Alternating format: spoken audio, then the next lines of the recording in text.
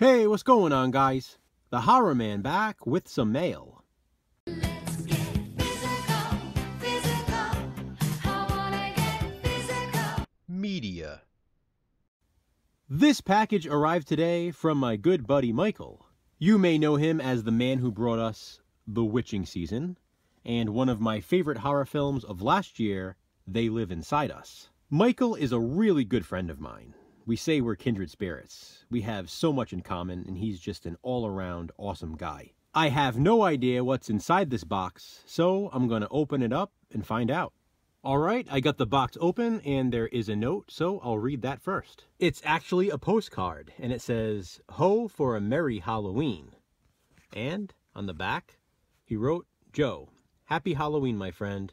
I wanted to send you a little Halloween treat to celebrate the spookiest of all seasons. Thank you for the years of friendship, support, and encouragement. Michael." That's a really cool postcard. I save all of the cards Michael sends me. They're always Halloween themed or Goosebumps themed, and I have them all displayed.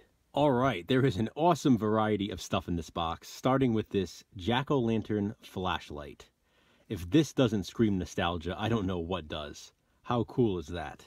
I remember being a little kid using flashlights like this on Halloween while I was trick-or-treating. This really brings me back. Next up, we have this vintage family bag o' fun. It's pumpkin lawn bags, 3 sizes. This image alone sets the tone for Halloween.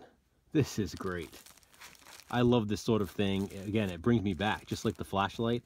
This reminds me of being a kid and really enjoying Halloween. Sometimes it's hard to do that nowadays, but something like this is a good reminder of the magical time Halloween really was. Here's a package within the package that says, "Spooky stuff inside." Wow, guys, look at these. The soundtrack to The Witching Season and the soundtrack to They Live Inside Us. This is amazing. My wife is going to be ecstatic about these. She loves listening to this music. She is obsessed with The Witching Season and They Live Inside Us, and I can't tell you how many times we've watched both. We recently saw that these soundtracks were being released, and she immediately told me we need to get them. Well, here they are. Thank you so much, buddy. This is so cool. Michael always throws some horror books into these packages, and here's what he sent this time. Bone Chillers, Back to School. Bone Chillers, Toilet Terror. These Bone Chillers books were basically like Goosebumps books. Choose Your Own Nightmare, The Halloween Party. It's a real scream. So cool. I'll definitely be reading this one before Halloween. And Horror Scope by Nicholas Adams. I love the artwork on these vintage horror novels.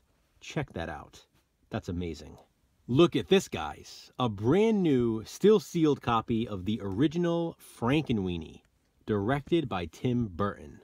This was the Disney special that got Tim Burton fired from Disney.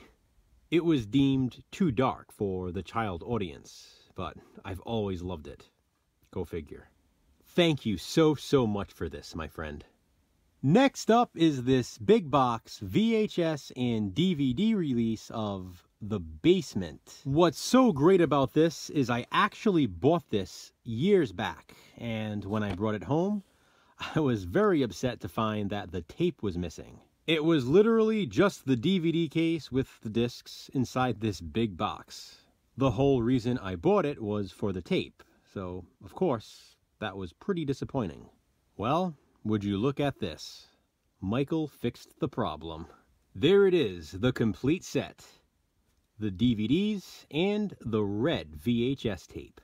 For those of you curious about this one, The Basement was a lost Super 8 feature film, actually a horror anthology, including the segments Swimming Pool, Trick or Treat, Zombie Movie, and Home Sweet Home. And along with The Basement, this set also includes the movies Captives, Video Violence 2, and Cannibal Campout. That is a lot of shot-on-video horror glory.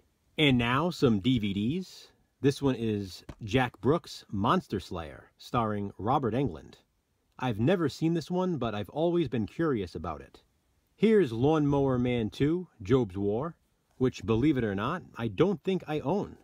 I know I have the first Lawnmower Man film, but I don't think I've ever owned the sequel. Here's another horror anthology film I've always wanted to see. Scare Waves. I love that cover, and it's a big reason why this one caught my attention. And last but definitely not least, it's a Scream Team releasing Blu-ray of Forced to Fear.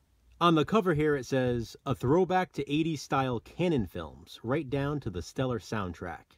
It's everything an action film should be. If that's true, I'm sure I will love this one. Just the word canon alone makes me excited. Canon films always got a bad rap, but I've always loved them, and I know a lot of you do as well. I am really looking forward to checking this out. Michael, you never cease to impress me, buddy, and I am always grateful for everything you send. Thank you so much for another stellar package. More than anything, though, it's your friendship I truly appreciate, so thank you for that as well. To everyone else, thanks for watching. Hit that thumbs up and be kind, subscribe.